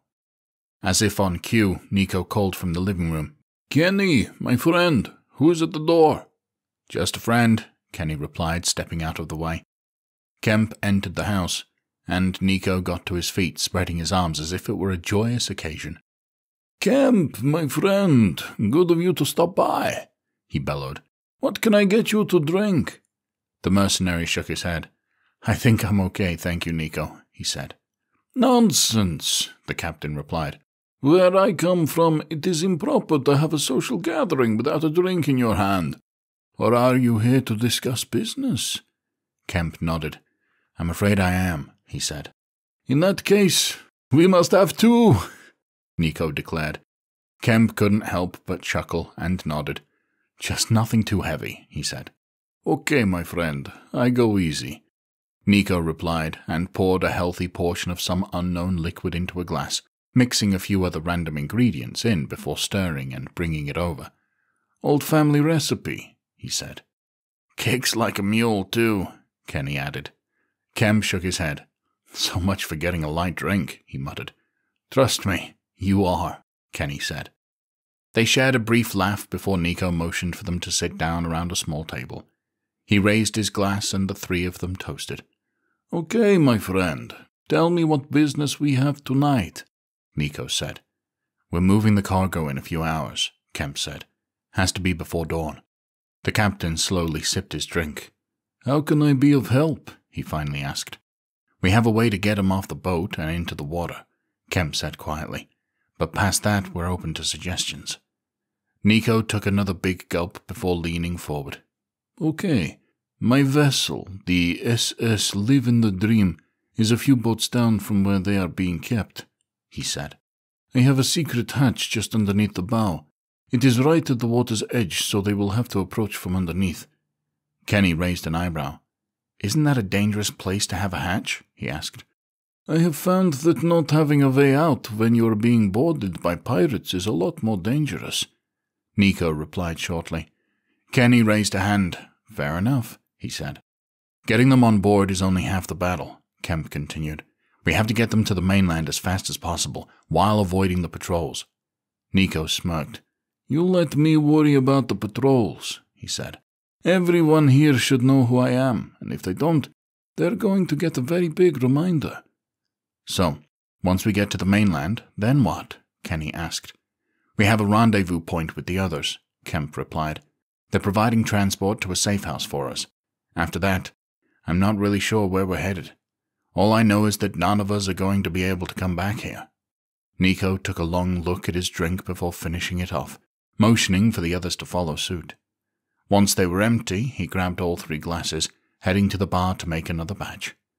Sometimes doing the right thing means putting yourself in uncomfortable situations, he said. If this is our last night in comfort, we are going to enjoy ourselves. Kemp took a deep breath. Hear, hear, he said. The captain came back over, passing out the drinks, and they all toasted again. To doing our part to make the world a better place. Kemp and Kenny clinked glass with him, and all 3 drank. They didn't know how tomorrow was going to go, nor what the future held, but this moment might just be the last good one they got to have for quite some time. The end. Up next, the high-risk plan to rescue Grace and the other civilian captives from the clutches of QXR begins.